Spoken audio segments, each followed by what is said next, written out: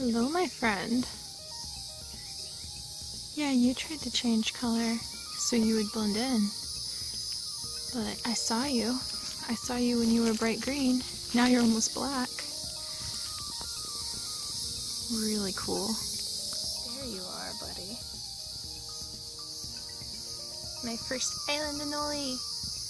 I think he was picking a fight with another anole a second ago.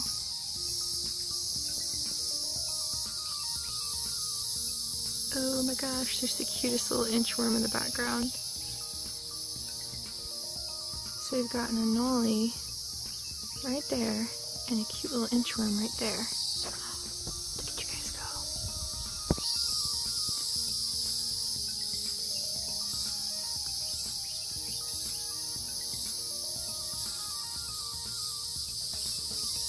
Wow, I couldn't ask for a more picturesque moment. So cool.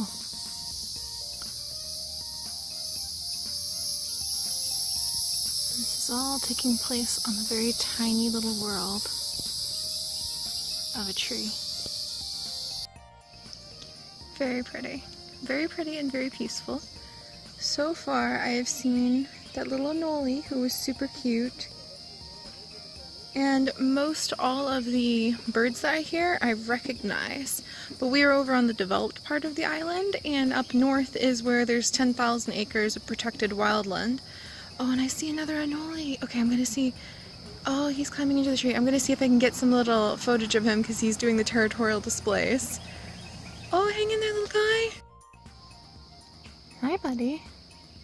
I bet there's a bazillion anoles all over the place if I just looked a little closer. I know a lot of you guys are like, Siri, there's nothing special about an anole. But the point is sharing the daily adventure and surprises, not taking anything for granted.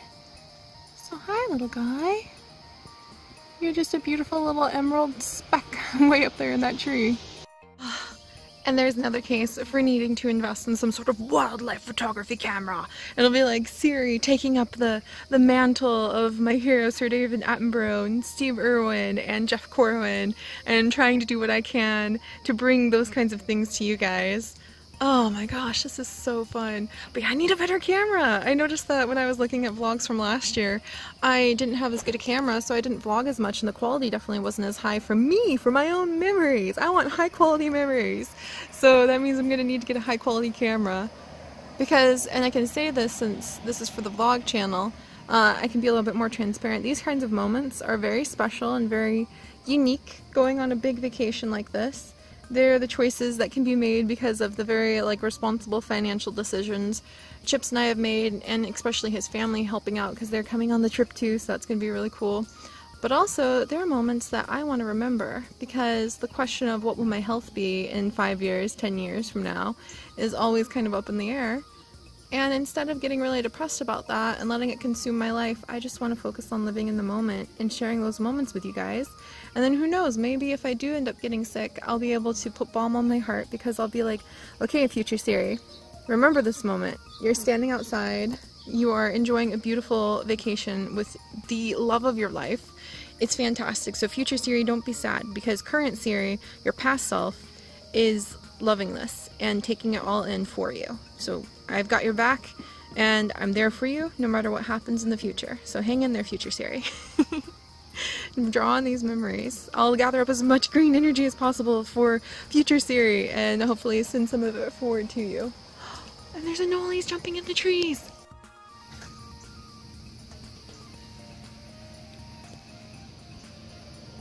Hi, buddy.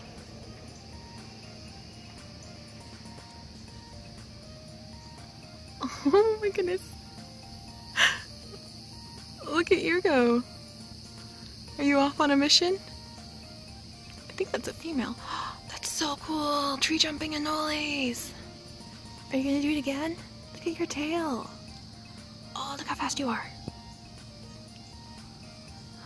You're changing color. That's so cool. She's starting to go. It's really hard to tell with the sunlight on her the way the camera's picking it up.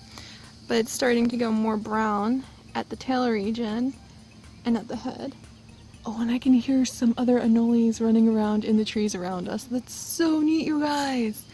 Those anoles are pretty cute. I know that a lot of people who have grown up in the South are like, oh, but Siri, anoles are so boring and plain and usual. But what's really fun is that being able to make these videos and share them with you guys is kind of a reminder that we're a worldwide audience. What may seem boring and mundane to one person is so exotic and exciting for another. And I really love that because it's a great reminder that everything is truly an adventure. It really can be. It's not whether or not it's a common thing in where you live, it's what kind of personality, what kind of excitement you bring to it. So anything can be an adventure, even just a stroll in the park in the morning, looking at anoles, climbing trees. And it's just all about like what perspective you're going to bring to it.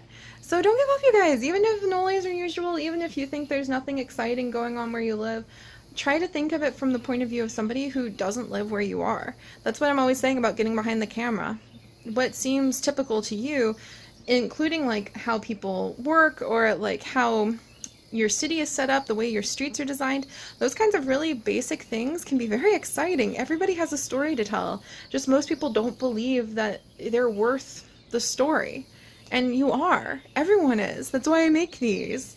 Also for my future self, like I said, so I can remember, hey Siri, remember when you sat there and you're trying to figure out if it's a cicada sitting in the tree or not? And you're wondering if Chips is going to wake up because you kind of want to go to the beach and you kind of want to go sign up for all the bird walking tours. I'm going to go check if Chips is woken up. But I just wanted to say that because I think it's something that you guys need to hear again and again and again, that everybody has a story to tell. You guys just, a lot of people just think that their life is boring and it's not. So if you're kind of in that camp, think of it from a global perspective. What would it be like for somebody who lives on the other side of the planet to see an anole climb up your like house wall? To some people that would be absolutely stunning. Like that would make their week, make their year. Who knows? But to others that's like, oh, that's boring. It's all just how you tell the story and how you treat yourself. You know what I mean? So go on an adventure. Everybody has a story, everybody has an adventure. Shoo, go do something. Go do something. But then come back so you can see what else we do today. Alright, so making some oatmeal so I can surprise Chips with breakfast in bed, and I'm looking out the window as people are starting to wake up and walk by, and I have to say, you guys, there are so many tiny dogs on this island. Like, everybody has a tiny dog with them. And maybe it's just because I'm used to having Great Danes, but I'm just like, that dog is like half the size of our cats. And everybody has tiny cute little dogs with them. And I've noticed everywhere you go, like on the ferry, the ferry master actually gave dog treats to these dogs. It was so cute. I wanted to like record it so bad, but that would have maybe crossed the line. So there were dogs getting dog treats at the ferry docks, both sides. There were bowls of water on the ground for dogs. And when we went to the market last night, there were bowls of water and treats for dogs, like at the market. So this is a very dog-friendly island, which is pretty darn cool. He told me I look so cute with my hat on, and now I want to wear my hat all the time because it's really fun when the person you love tells you you look so cute.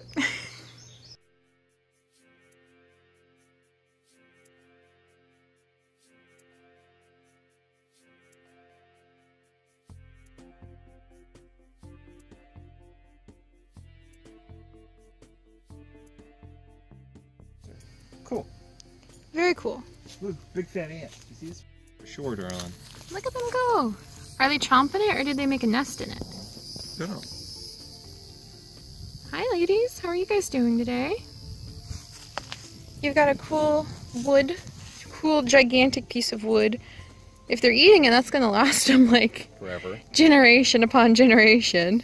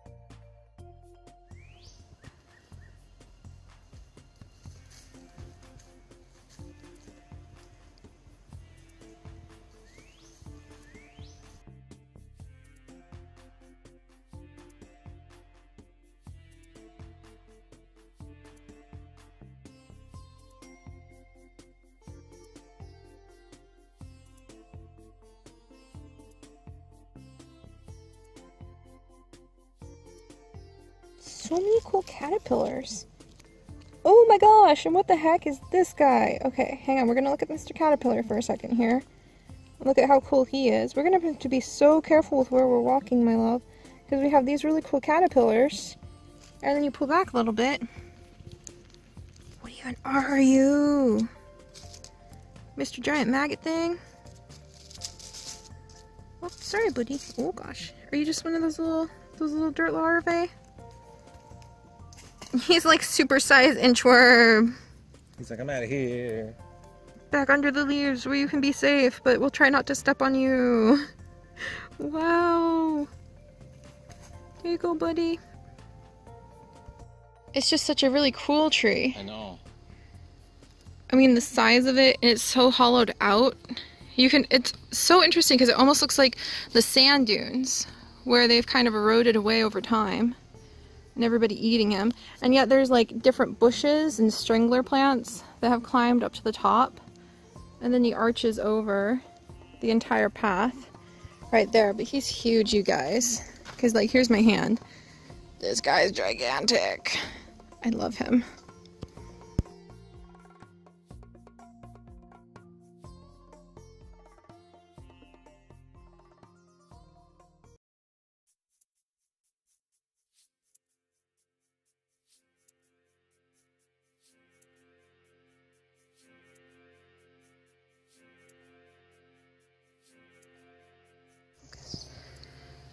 Now right over here is a spider. We were just saying how there were miles of inchworms everywhere. And right here we actually have a spider who has snagged one of those guys.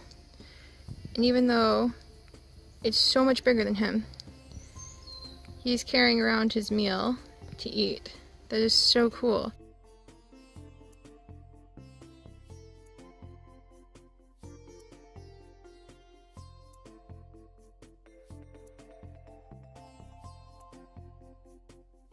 So somebody is definitely eating this tree.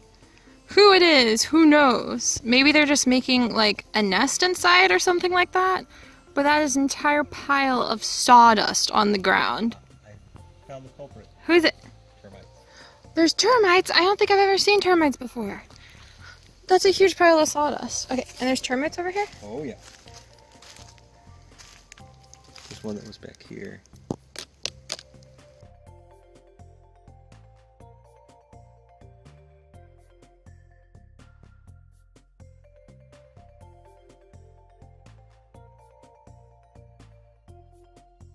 I don't know if he'll get on your stick for you. I think he'd run off first. You could try. Okay, you want to try getting him on your stick? Okay. Another stick. Maybe another stick. There we go. Oh my gosh. Okay.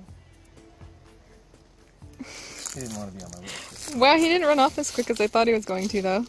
That's a domesticated guy. Domesticated anole. The Thad Western Oak, named by the Live Oak Society in honor of Thad Western, founding presidents of BHI Conservancy and dedicated conservationist, January 30th, 2010.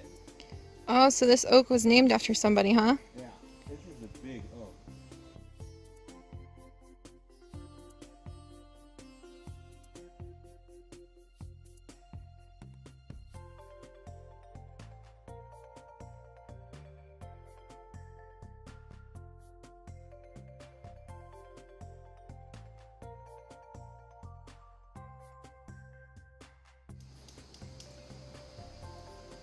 The sheer size of him. It's crazy, isn't it? I feel like this is one of the biggest trees I've ever seen. He's pretty big. And I mean, part of him fell down right here and then continues on.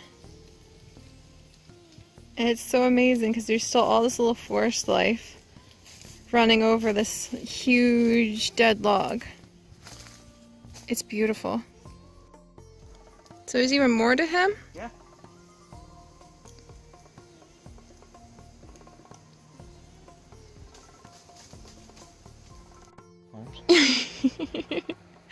You're not gonna get any ugly inchworms, huh?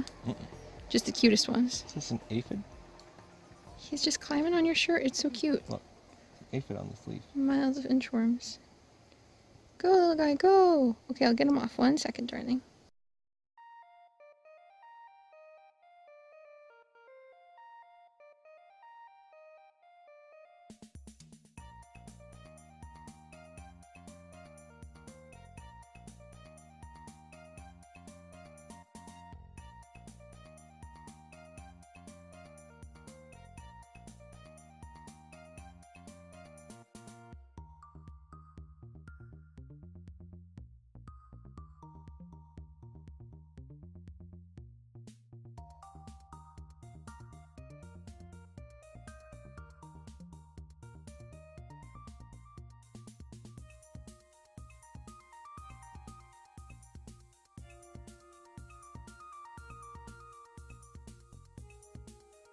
Are you joking now? Good dog. What kind of dog are you? Does it have a tag name? No. What's your name? See? Mia! Hi, Mia. You know your name, Mia, huh? Look at how cute you are. And you don't have a tail. No tail. Somebody took your tail. No tail. You're gonna grow it back, right? You gotta work on that, little guy. You're so cute. Oh my gosh.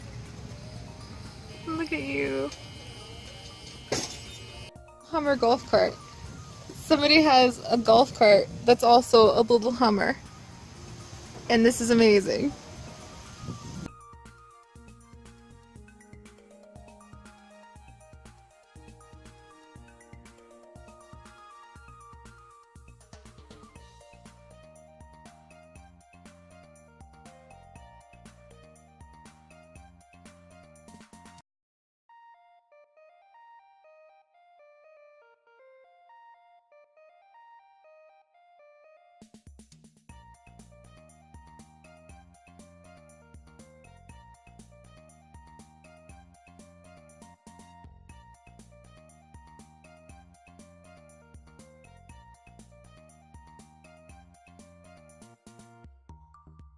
So, delicious lunch with an adorable dog named Mia who belonged to the owner. Apparently there's like a couple dogs and they just wander around that shop all the time. They were really sweet and I think they were begging for some of the chips and salsa. And we took a huge nap and now it's time to go back to the beach and see if we can see something cool. They said that they do get a lot of the sea turtles nesting this time of year, but they don't put flags or markers up so people won't mess with the nesting sites. But if they come on shore, then you can see the drag marks. So I know what I'm going to be looking for today.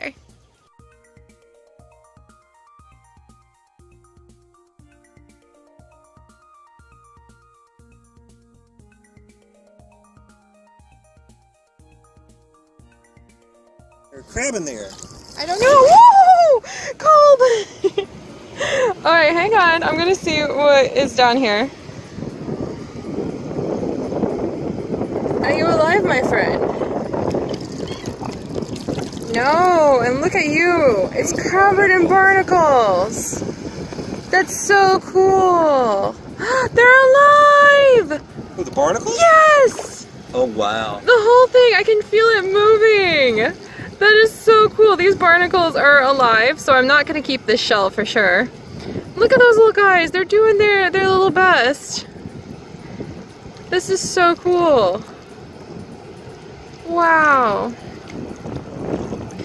You can see their little barnacle selves. Oh my gosh. Oh, I can feel it move. You want to hold the shell? Sure. So hold the shell like down there for a second and then wait for it. Oh, I can feel it. Can you feel them?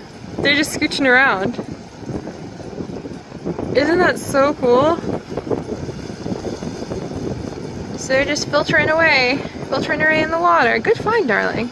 Alright, I'm gonna put them right back where I found them so that they can continue doing their little barnacle selves. Even though my mom would probably be like freaking out and wanting to keep the shell.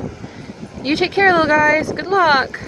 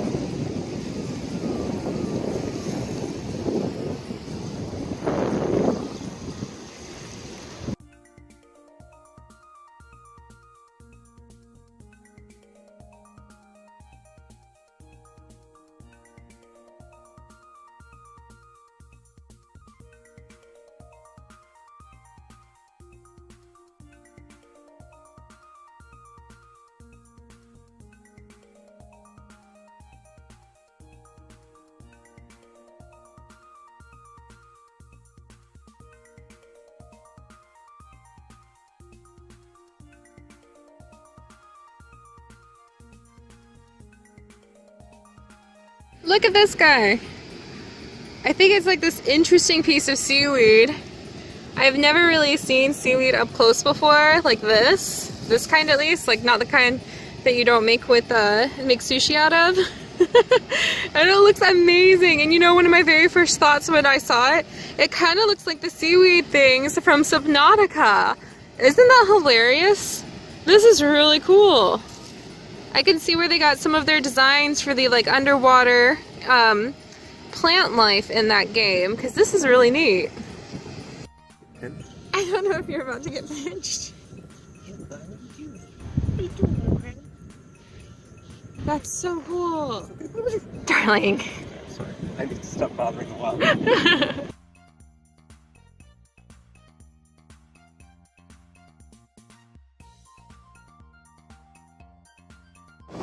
Actually, no, you found it. Yeah, I found it. Yeah. Yeah. I love you. My first $10 all by myself.